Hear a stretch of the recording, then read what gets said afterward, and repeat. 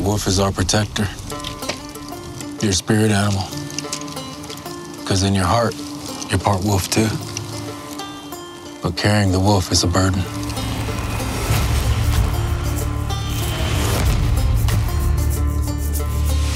Cameras off, Mark. How that's Monday gonna be? The wolf comes back. It's in a place where there normally should not be wolves, so something's up.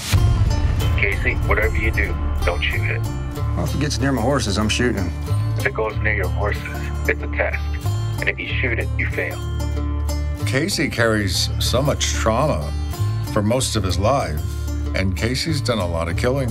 It'll affect you, and he knows just enough that there's a connection to it, but he doesn't know quite what it is. And that's when he comes to Rainwater and Mo, which leads to recommending that he do the ceremony to give himself answers, not for anyone else. You'll have to ask the wolf.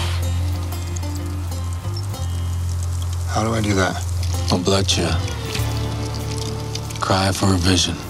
It's one of the most arduous and challenging journeys that somebody can take. But there's a purifying and a cleansing of stripping all your thoughts to be distilled down to the simplest form of who you actually are, who you really are. And that discovery can change your life.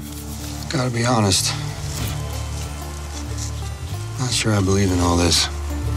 It sure believes in you. Mo, in his actual life, is very much tied into these spiritual traditions of his people. He's an invaluable asset because we know that we're doing it right and that we're doing it respectfully. Listen to Mo. Do what he says exactly as he says it. She knows these are conditions the Native people have lived with for centuries, and this is the healing powers that they have. On that ride there, for me, emotionally, I was really going to that, what we consider a sacred place. What will come to you depends on how hard you pray and how much you suffer. It's spot on. There's a true battle that goes on within us. That place is where we begin to find ourselves. Thank you, here we go, and action! The armed robbery, interrupted by former Livestock Commissioner John Dutton, would have certainly led to a greater loss of innocent life had he not intervened. This is yet another moment to remind him of embarrassment and inadequacies.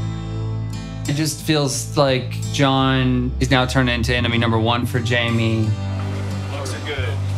Looks good. Excuse me. Action. His natural born father, he's a complicated person. He's a threat. Last time I saw you, the judge gave you life. Guess life don't mean what it used to, does it? For Jamie, there's this chance to find his center, but it's of a person that's of a low character. I spent 30 years inside a concrete box. It was good to see Will on the set. And he's just a fantastic actor, and he brings so much. He's very dynamic in his own way, formidable and detailed. You could have told them what she'd become. She became what you made her. Then you killed her for it.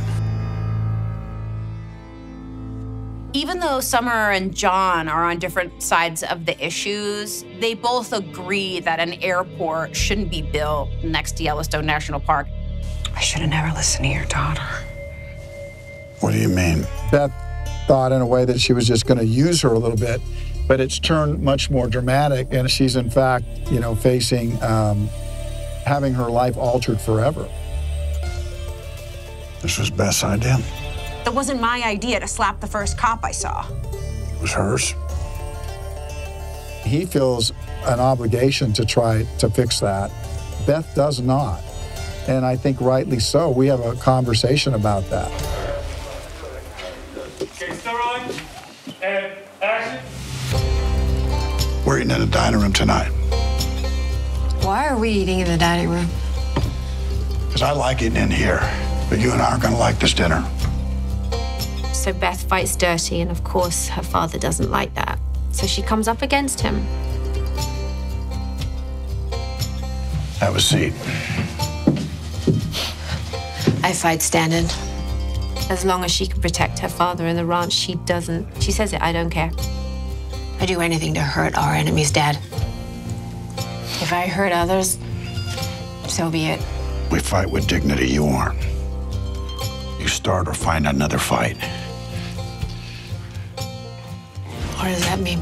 I voice a level of disappointment with her, which is terrible for her to hear. I find it, it was important that I say it to her.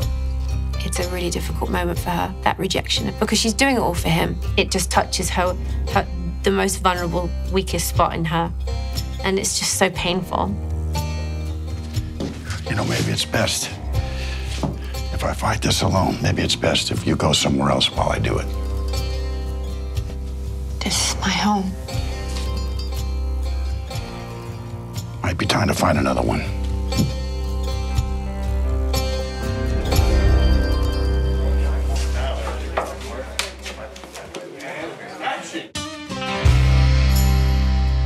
Look at this fucking kid. He's done this before. It's my first time. You've been shuffling the cards in the air. In the bunkhouse, you can sort of just let free and do whatever the hell you want. No, I ain't no kid. It's just a motherfucking card sharking little elf. Yeah, you tell him. She was great at improvising. Every single take, she was doing a different thing to say to me. Cheating little squirrely-haired little twat-mouth cunt motherfucking face dick nose. I threw every dirty word that I knew at him with the intention of shocking him and horrifying his mother, who was just off camera. What's wrong with her? What do you mean?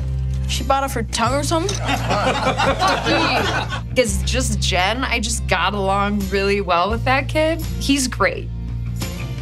I love her. She's a really nice lady.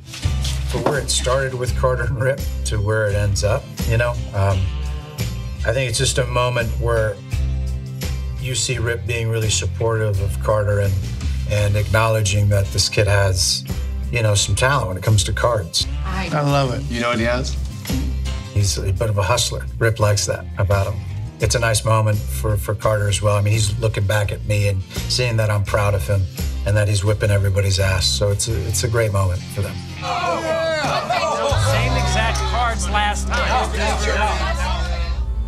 It was a difficult moment to shoot.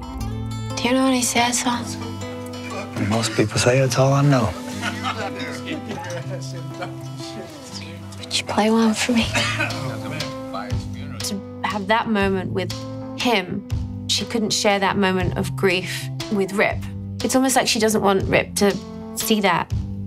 And for her to truly go there and for her to truly feel it, it has to be with someone who's experienced it and can almost allow the space for it. I'm incapable of crying for myself, Walker. I need a song to cry to. That was pretty intense, It's always great doing scenes with Kelly, and I never know where any of that stuff's going to go till I get there. Yeah, it was definitely tough to play a song like that. It was a song that Taylor chose. It's an old song I wrote a few years ago, and he said that he'd been kind of trying to find a place to use it somewhere in the show, and that was just kind of what he envisioned and what he was hearing there. As anything with her, with Beth, it's all or nothing. And I know when I have to do scenes like that, it's got to be all of me. How do you do that? How do this character that's so contained and so strong, how do then suddenly we release that? I'm so connected to her. She's so real to me. I care so much about her.